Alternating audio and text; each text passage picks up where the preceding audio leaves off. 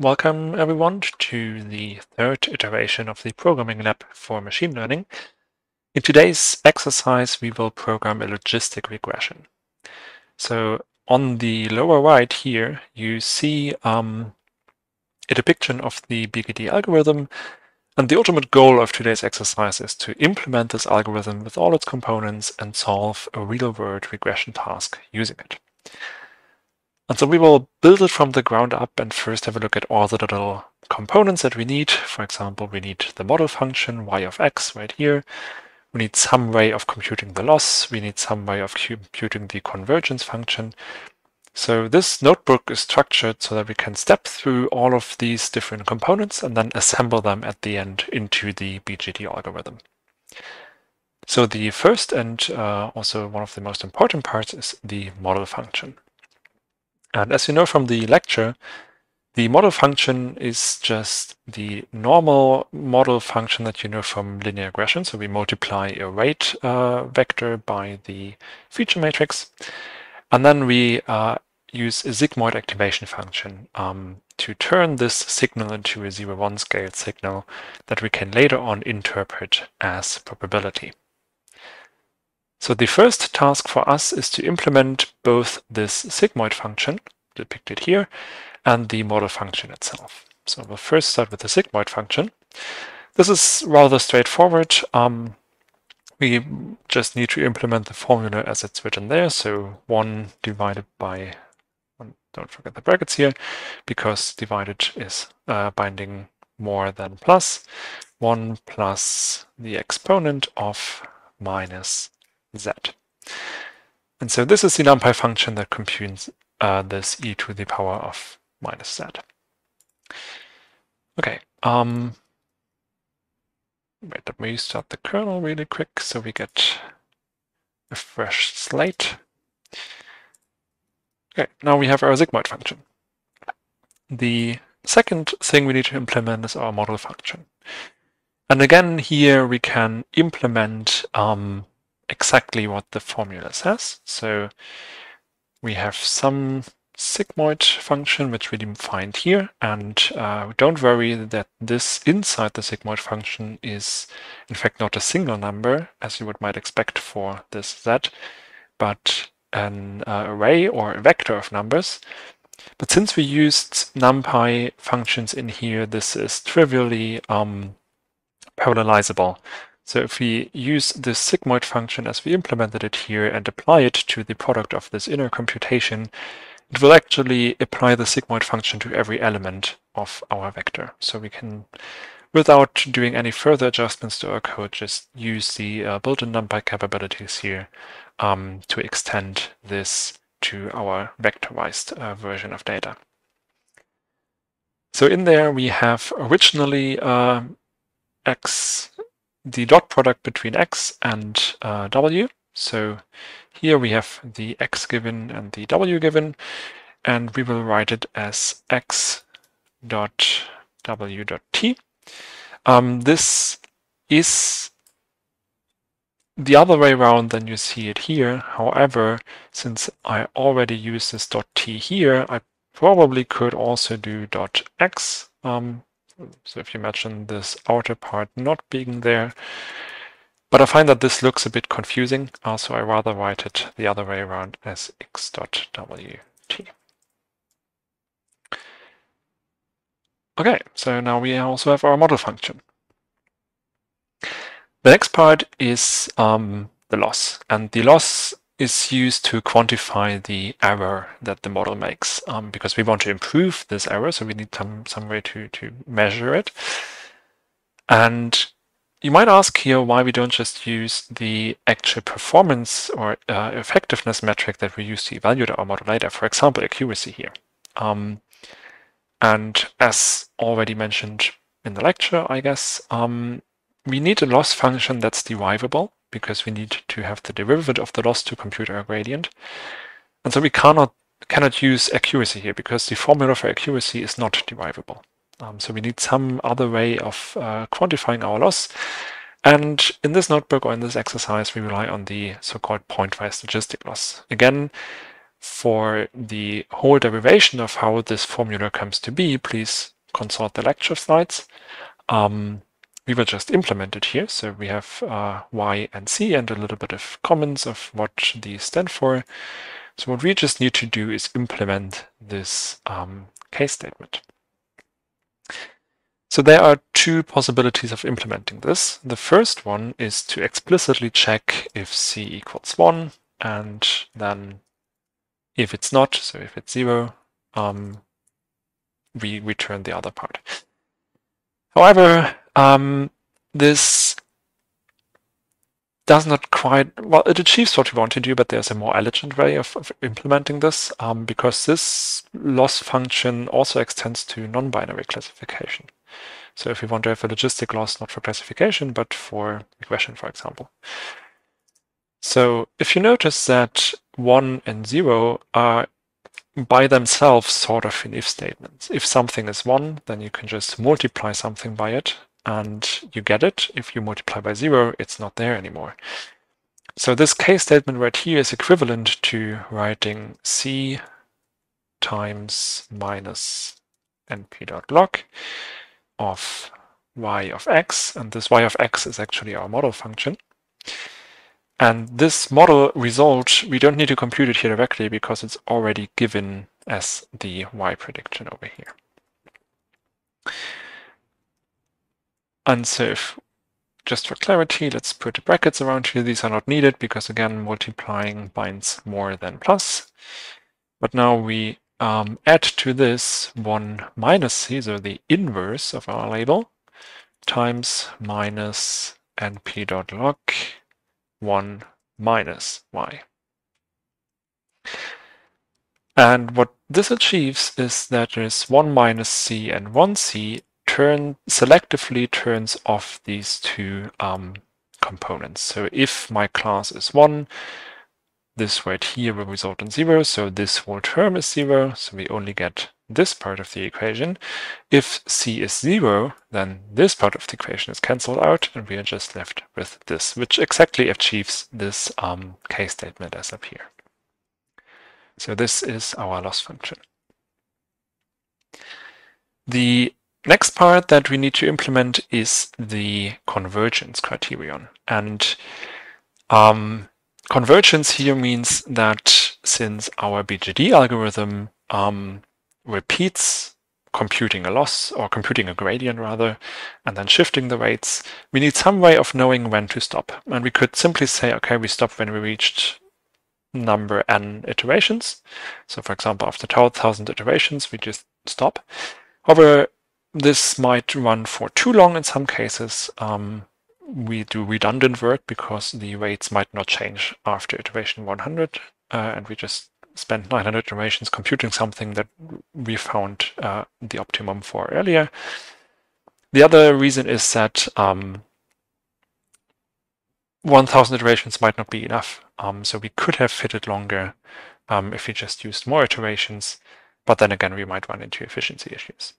So there's a smarter way to check for convergence, and that is using the loss gradient. So we see how much does the loss change, how much do we shift the weights, and if the norm, so the reduced value of this value shift, is under a certain threshold, so we do very little change to our weights.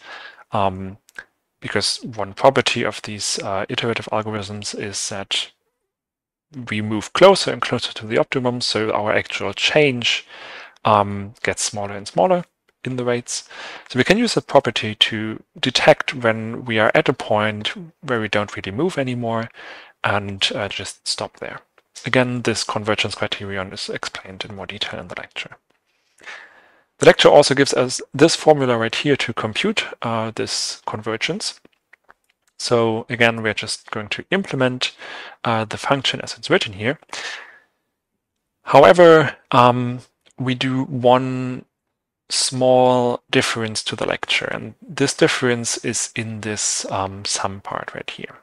So the lecture asks us to, for the convergence, compute the norm of this vector right here, which is the sum of all the different weights and the way they change regarding the true label. And we could compute the whole sum at once, but there's one small trick we can use here to increase the efficiency. And as you might see, this sum basically iterates over all our examples in the dataset. And if you look over to the right onto our BGD algorithm, it also iterates over all the examples in our training set. So if we just take out this inner part of the equation, which is the, I would call it pointwise convergence, or the convergence function for a single example only, and then do that inside our loop body in the BGD algorithm, we can then just sum this up in one loop and don't need to iterate over all our examples again. Then we have the sum, and at the end we should not forget to actually take the norm of the sum to get the convergence value. So what we need to calculate in this function here is this part of the equation only, because all the rest will be done in the implementation of our BGD algorithm. So this is also rather straightforward. We have C minus the prediction, so Y, and this is just multiplied by X. And this, is the point, I would call it pointwise convergence or single example convergence function. Okay, now we have our model function, we have our loss computation, which is happening right here, and or gradient computation, sorry, and we have the convergence criterion. So now we have all the small parts that make up our BGD algorithm. So we are now prepared to implement it. And there's already some code here, and I will shortly explain what this code does. These 3 lines basically allocate data that we need at some point during our training. So this is our data set as we give it to the BGD algorithm as a parameter. However, we have to add a bias dimension to the data. As you might recall, this model function right here expects the binary, the bias term to be integrated into the weights and into the data itself. So we don't have this extra plus b that you might see on other formulations of the same model formula. So what this function right here does is just add a column of ones to our data, or to every single example in our data. So this is a list comprehension, which does something to everything in D, so every tuple X and C. We just leave the C as is, and we add, using this numpy hstack function, we add a 1 to X, and this will automatically get unpacked to adding a 1 as a column to X. Then the second line here allocates a random weight vector, and we take the shape of a single training example. Note that this shape, since we added an extra 1, is also now larger than if we were to compute it before calling BGD, because we modified the dataset. And we just put random values in there. There is an argument to be made of putting specific random values in there, for example, random values that are normally distributed, which might converge faster, but just for simplicity, we just use random values from 0 to 1 in a uniform distribution here. And the last thing we initialize here is a loss vector. So we need to keep track of our training loss at every iteration. So what we want to do here is just give it, take a 0 vector from NumPy, and we are at most going to do the maximum iterations as specified above. So we can just allocate something that has the same length. We might not need all of it, but as you might spot below, we later cap this loss vector to only contain the values that actually took place. So if our convergence criterion decides that after, I don't know, 250 iterations, we have reached the optimal solution, then we only return the top 250 entries in this loss vector. And finally, this t is just our time step. Because we are not working with a for loop, we could do for I in range max iter, but using this while loop is closer to how it's implemented in the lecture. So we have an infinite loop here that at some point we will break out of if we see that we have reached convergence. Okay, so time to fill in this code. And we can basically step through the lecture slide here and implement that line by line. So the first thing we do is increment our time step. So t equals t plus 1. And we can write this as plus equals 1. This is the shorter version in Python. In something like C, you would, for example, do t plus plus. And we need to initialize our the delta of our weights. So w delta equals 0. Now we reach the inner part of our training loop, and here we actually iterate over all the different training examples. So we can do for xc in D, and this gives us a single training example. And now we first call the model function. So we do y, the prediction our model makes, equals model of y and c. Sorry, that way, of w and x. I was already one step ahead in my mind. Because the second thing is to compute the loss. And this is not explicitly mentioned in the lecture slides, but we want to explicitly calculate the loss here so we can later visualize the training history of how our model fits over time. So the loss will be inserted at the current time step, and this means that we can write into this L array and just call the function loss of y and c. Then the next step is to, well, we could do it later, but I would do it now. So to keep the order of operations closer to what they actually are. So we can increment our convergence criterion. And actually I forgot to insert this up here. This is also not in the slides, but we need to keep track of, as I already told you above, this sum. And the sum is vector sum. So we need to initialize it at some point, and it has the same shape as our weights, so we can just do np.zeros like the weight vector, and then add to this 0 vector as it's now the convergence for this single example, so x, c, and y, which is the signature that we defined over here. After the convergence, we can actually calculate the delta. So equals c minus y, which is just the difference of our prediction to the actual ground truth class. And finally, we calculate the delta for our weights. So this is equal to this line down here. And we translate this w equals w plus into the same plus equals Python notation as we did with the time step.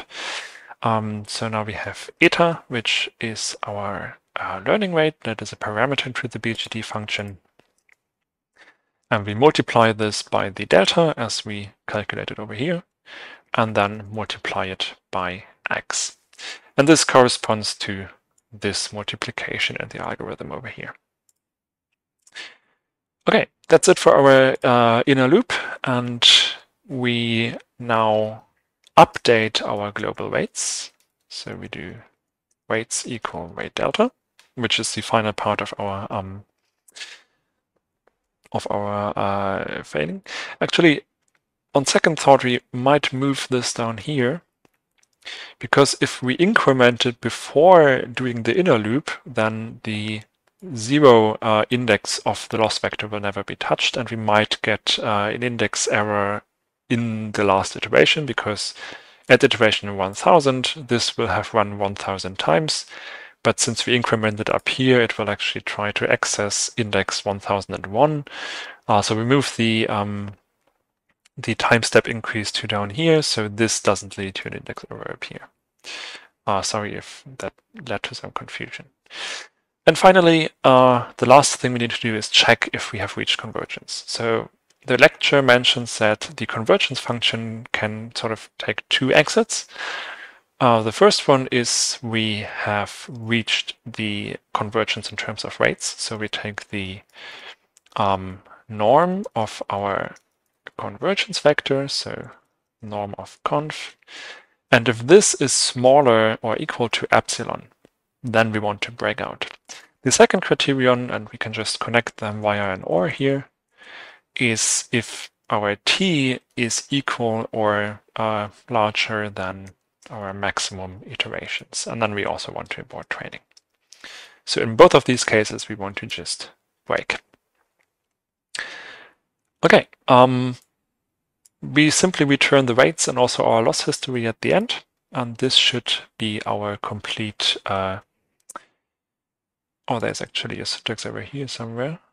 I will see if I can fix it for the uploaded version. I'm not sure what goes wrong here, but let's just leave it there for now. So this is just the function signature. I'm not sure why it doesn't render. But yeah, I would just not worry about it. I think the uploaded version of the... Yeah, now it works. Basically, I think it was just this new line, for example. I don't know.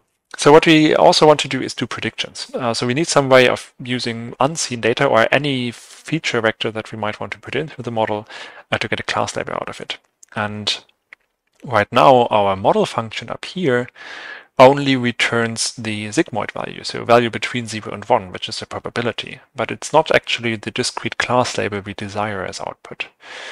So what this prediction function should do is, instead of outputting the probability, output the most probable label. And we can do this by, again, taking this X input feature vector. And here we also need to remember to add this bias dimension. So we just do, and here, one thing to note is that X is a NumPy array itself. So we can directly modify it in the same way that we modified every single example up here. So we basically reused this code, this H stack, but we can directly operate on the whole set. Since if we want to predict, we don't have labels, so we don't need D, which is the combination of a feature vector and a class. We just need X, which is a list of feature vectors, or a multiset, sorry. So we can just do this, and we don't want to insert 1 or a single 1 at the end or at the beginning, but rather a column of 1s throughout the whole set of feature vectors. So to every feature vector we want to add 1. We could do this in a for loop or some kind of list comprehension, but I think it's just easier to construct an array of 1s of the shape that we desire, which is the 0-axis of our X matrix, and then just append this or H-stack it to X. And then we want to return the class label. We could do something like for every prediction in model X or something, and the weights, and then do an if-else statement to once again detect these cases. But there's a much faster alternative using NumPy built-in functions. So as you might remember, if-else statements can be directly translated to a NumPy.where statement. So into this where statement, we give the predictions the model makes for our feature vectors and the choice of weights. And we check if this is larger than 0.5. If it is, we want to return 1. If it's not, we want to return 0. And this will now automatically scale to whatever number of feature vectors we put in there. Okay, now we have all the different model parts implemented, and let's go ahead and try to test if this actually works. We might get some errors up here. I'm not 100% confident that there are no implementation errors, but let's see. So in order to test it, we first need data. And we have provided you with some existing code to load a data set that's rather small that we can easily fit our model onto on any hardware. So this is the sklearn wine data set. And here you can see some information about it. So it basically characterizes, I think, about 178 wines into 3 classes using 13 different attributes. And these attributes are, for example, the alcohol content, the magnesium content, something like the color or the hue. And if you have a look at this table, you can find more information also where it's from. So let's load this data. And the one downside is that this data set has 3 classes. However, the model we just built is only suitable for binary classification. So we need to somehow modify our data set so we only have a binary classification setting. We could do this by just removing one label, so removing every single entry in the data set that, for example, has label 3. We could also do the more we could also basically collapse 2 labels to make it. So right now we have a multi-class classification. Is it 1 or is it 2 or is it 3? And we collapse label 2 and 3 into one single class. And so the question we want to classify becomes, is it 1 or not? Is it 1 or some other class? So what we can do to achieve that is to just say that C, which is our, I can just quickly print it here so you get an impression of how it looks. So this is basically, for example 1 is class 0, example 2 is also class 0, and this continues all the way up to example 178, which is of class 2. And again, we can use this numpy.where syntax to say wherever C is equal to 0, we want to keep the 0, and wherever it is not 0, so all the other cases, all of these numbers, we want to insert a 1. And this will transform our array so that we have the desired binary classification setting. So we have all zeros here, and this is everything that is not class 1. One other thing I want to highlight is, and this is code we already supplied, is to have a look at the distribution of data. And what you can observe here is that our different features, so feature 1 to 13, well, it's 0 to 12, but basically the same thing, have vastly different distributions. So some features are only between 0.13 and 0.66, but some range all the way up to 1680.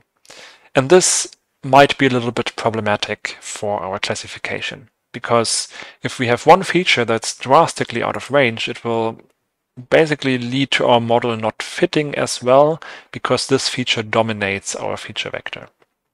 So we need to, it should arrive at the same conclusion at the end, or the same optimal weight vector, but the convergence will be much slower because the model needs to take, and I'm paraphrasing here what mathematically happens, but the model needs to make more steps in order to reduce the weight of this feature to an acceptable level.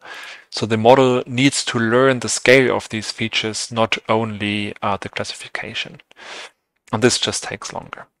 But we can actually do some work beforehand to remove this variance in feature distributions by using something called feature scaling.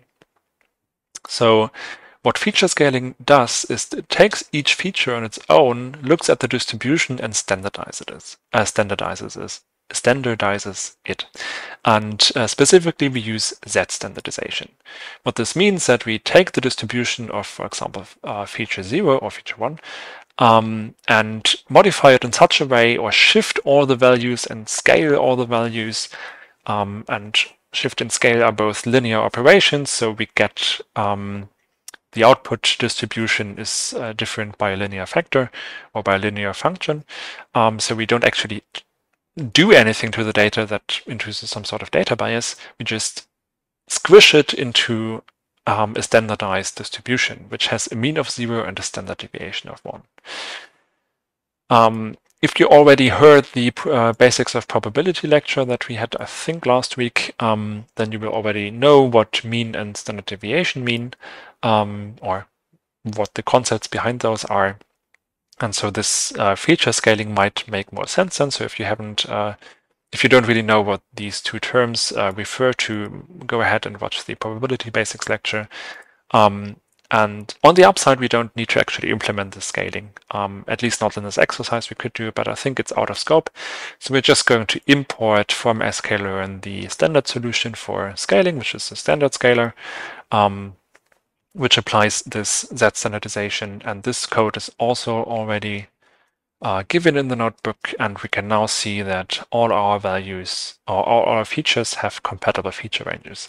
They still differ because the deviation, the standard deviation of each feature might be different, but overall they are in roughly the same shape or distribution, or centered around the same zero. So what's left to do for us is use BGD to fit the model to our data. This means that we first have to assemble this D, which means that D is simply just zipping up X and C. So X are our feature vectors and C are our classes, and the way the lecture expects, or the implementation which follows the lecture expects this data to be in, is in tuples, not in two different sets. So zip just takes the first entry of whatever list you supply to it and put it into a tuple, and then the second to a tuple, the third into a tuple, and so on. However, zip returns a generator in Python, so we need to call list on it to transform it into something we can actually use. So I'll just shortly show it to you. Now, instead of having the feature vector and the class separate, they are now combined into one tuple for each of the training examples. And then we can call our BGD algorithm to get both the rates and our loss history. We just call BGD on D. There are some remarks here as to what values to use for the hyperparameters. So we use 1 to the power of -4 for a learning rate. We use 40 for the epsilon, and we only want to do about 1000 iterations at most. And this is quite fast. We could increase this to 10,000, maybe then it will take a bit longer. But we can see that something happened. Like, these values are now our optimal weights. And what is left to do is check if these weights are, like, how good is the performance that this model learned. So you could implement, you use the implementation that we did in the last exercise of evaluation metrics. Just to make this a bit quicker, I'm going to import them from sklearn. So from sklearn.metrics.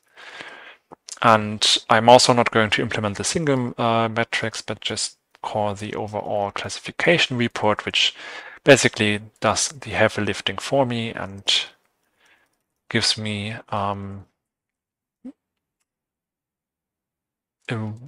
summarization of my classification result.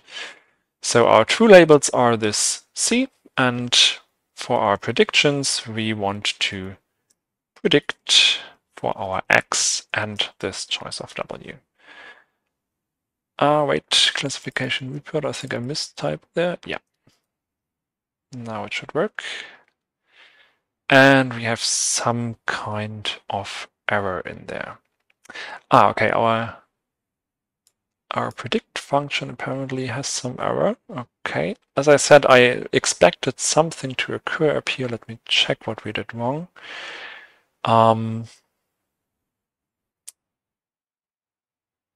Okay. So this is just a matter of, I think I'm missing an index, because it complains that the two things that I supply to this H stack have different shapes, and they need to have the same shape here. So let's see where this goes wrong. So mp.ones. So these ones are right now, to demonstrate to you what the error was. So if I just call ones like this, I get 5 ones. But actually, I want to have a column of ones. So here I would have to call shape equals 5, 1, which is basically the same data, but in column orientation, not in row orientation. And since we want to stack a column to our data, we need to do the same thing. And wait, reformulate this part up here to also do the column orientation thingy. And now this should work as expected. Let's try again. And perfect. We can see that our model actually performs quite well. We reach a precision of about 9.5, recall of 9.4, and this means also an F1 score of 0.4. And this differs a bit by class, so we have a bit lower precision on classifying zeros than classifying ones, so everything that is not class 0. If you want to gain some further insight into what goes on here, you might also plot the loss history. So this is the last thing I want to show you. So from or import matplotlib.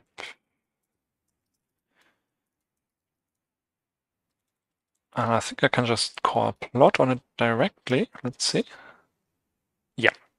So this is our loss history, which is quite interesting because we see that our loss is decreasing, and then at some point it recognizes that, okay, we don't really move anymore, so we might abort training. So we haven't actually used all these iterations. If you have a look here,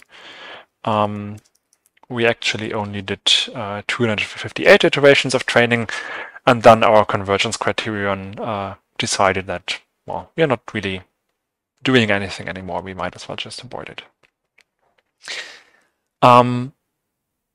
One thing that the exercise also asks you to do is to play with these hyperparameters up here and see if you can improve the results. So, for example, what happens if you want to have it fit for longer? So not use 40 as the convergence criterion, but a lower value, because why? It should then fit lower because it needs just to reach a lower threshold. It needs to reach a lower threshold to detect convergence. So if you just put 10 here, it should fit for much longer. And again, the weights are slightly different now. And again, we can see that this actually increases our classification by a bit. We are now completely overfitting our data. That's also one thing I forgot to mention before. What we do right here is we fit and evaluate only on training data. So we don't do any training test split. In any real-world classification setting, you would up here reserve some part of your training data to be not be seen by the model during training, and then evaluate on this to see if you're overfitting. And if we reach a 1.0 on the training set, this means that our classifier is able to perfectly learn the relationships in the data. However, it might not be useful since this overfitting also means that on a test set we probably get worse performance because we are so fine-tuned to the little deviations in the training data that our classifier is very accurate but not very robust. Yeah, that's all from my side. I hope that you found this helpful. If you have any questions, again, feel free to ask on Discord or in the next math exercise or lab session. And yeah, see you in the next programming lab.